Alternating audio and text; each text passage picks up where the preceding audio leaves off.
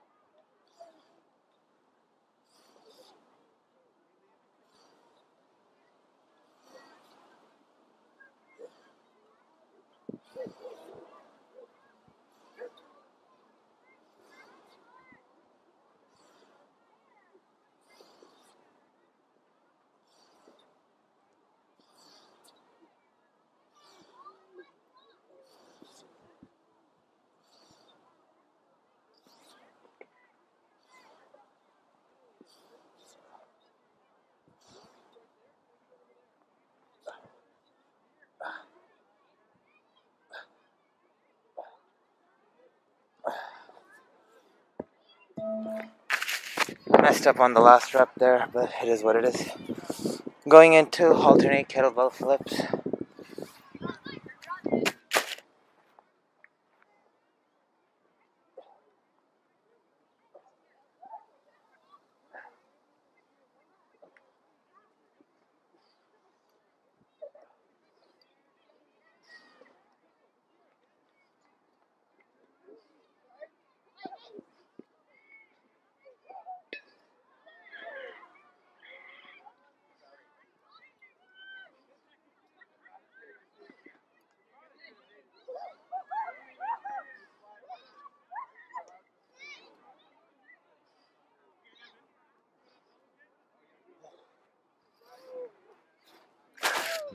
I'm gonna superset these for a bit, at least for the kettlebell and steel mace part of the workout.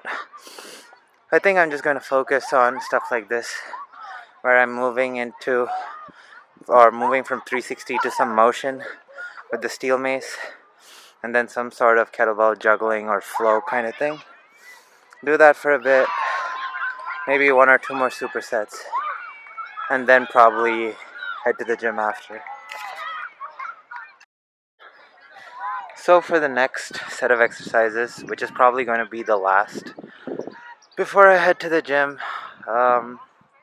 so going to do this. Well, there might be one more, but I'm not so sure about it. But we'll come to that later. So going to go into a single arm 360 lunge with a twist, and then into a kettlebell figure 8 with a swing squat flow. So the 360 to lunge looks like this.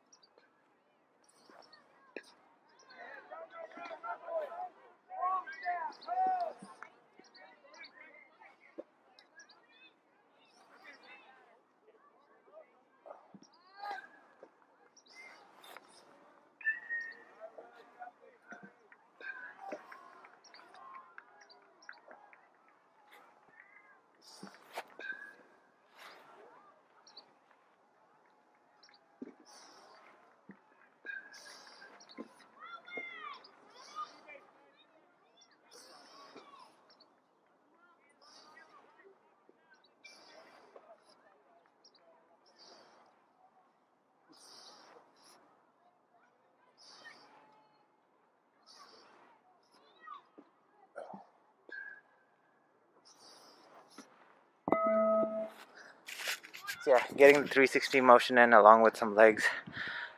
Not really. So these kind of exercises just give you body awareness more than and learn how to move with weight and momentum and stuff, rather than the actual load being of a big like the load isn't great enough for the legs to be overly taxed. It's more so giving you an idea of how to move with weight and momentum and use your core in order to do those kinds of things. So moving into the kettlebell figure 8 exercise.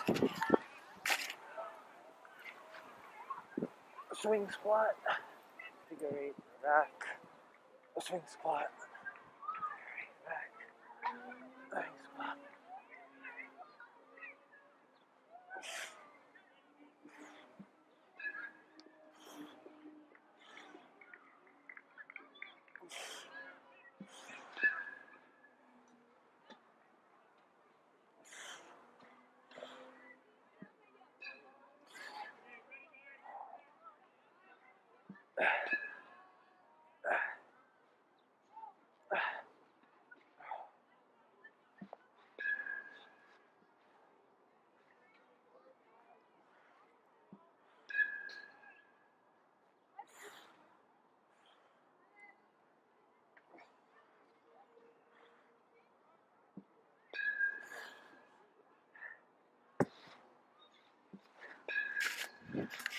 So yeah, I'm gonna superset these two for a bit. Maybe one more steel mace exercise, and then on to the gym. Going to end off the park portion of my workout with kettlebell juggling freestyle.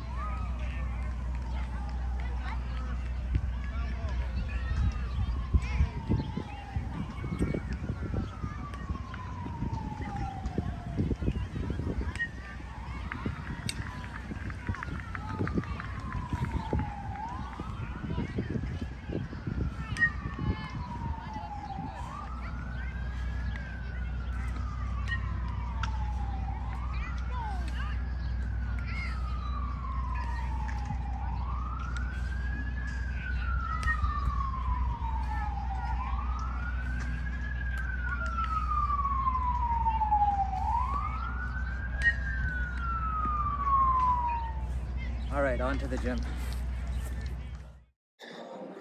So for the gym portion of the workout, decided to go a little heavy on squats. Personally, this is my favorite kind of squat. Before it used to be front squats, but there's something about landmine squats that I really like, and I'm able to feel really well in my quads, so it's my preferred kind of squat. So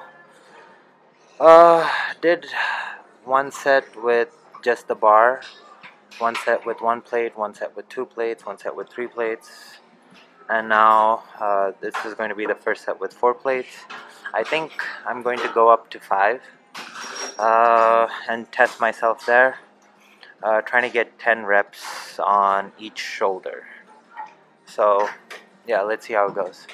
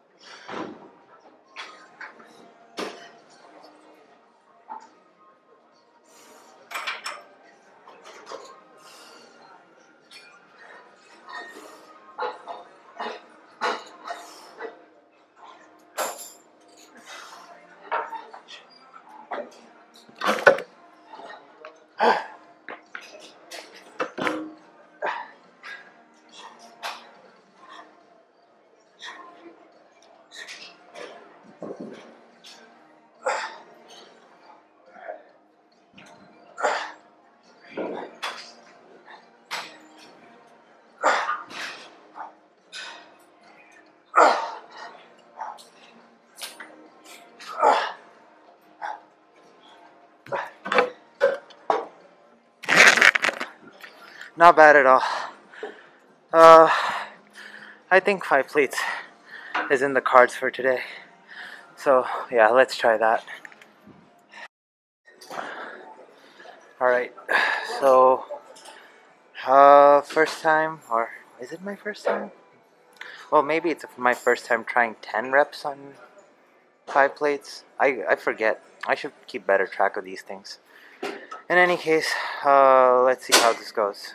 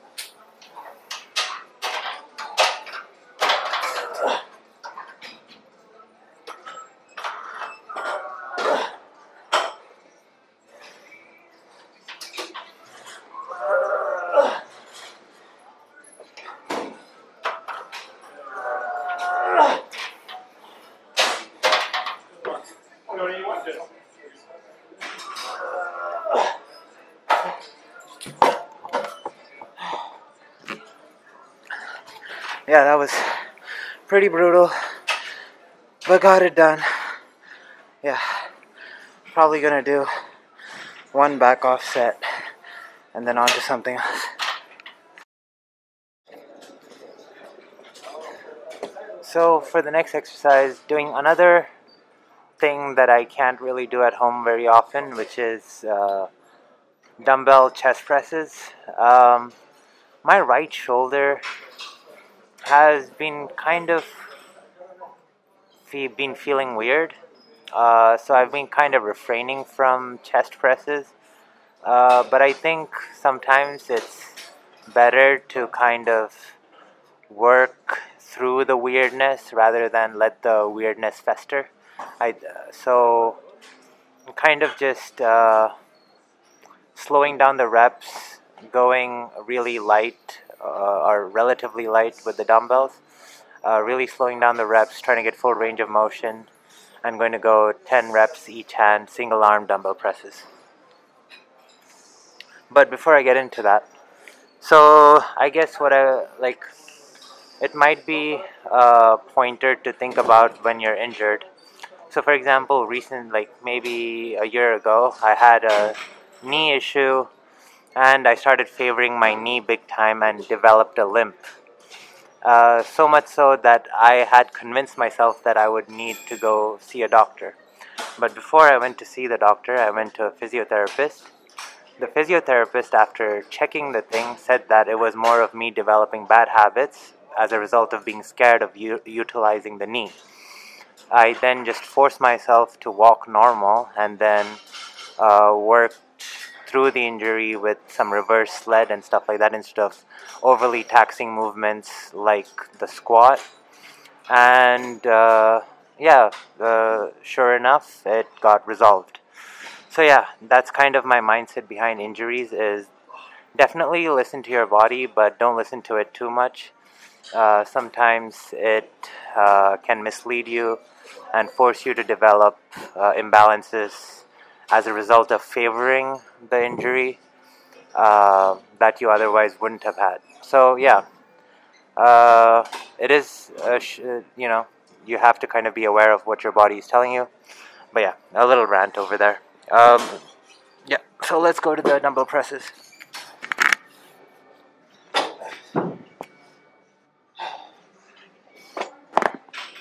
This one? Excuse me. You're waiting for this one? Are you waiting for this one? No.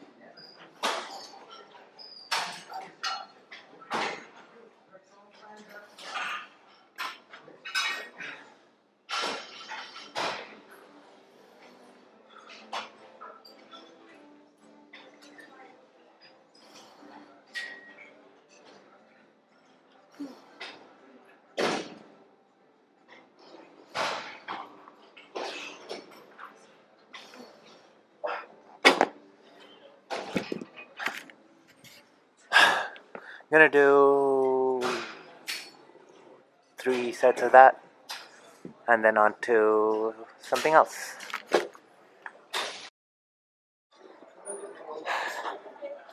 So for the final exercise at the gym, there was this. So there's this Instagram page, Keanu Ray Soto. I think I just recently started following him. So he did this thing today where in a Zercher position, he does a lunge with twist, and then also moves into kind of like a side. I don't know. I don't know, some kind of squat. But yeah, here's me trying to replicate that. This is my second set. My first set, I kind of made some mistakes, but let's see how the second one goes.